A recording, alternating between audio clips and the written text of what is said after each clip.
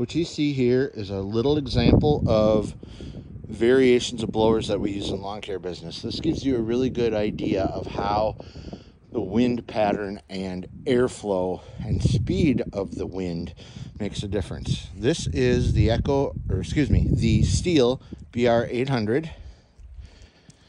This is the Scag Windstorm. This is the PB9010.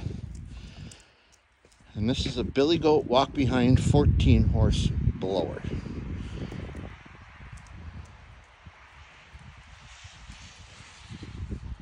The Billygoat definitely is the farthest,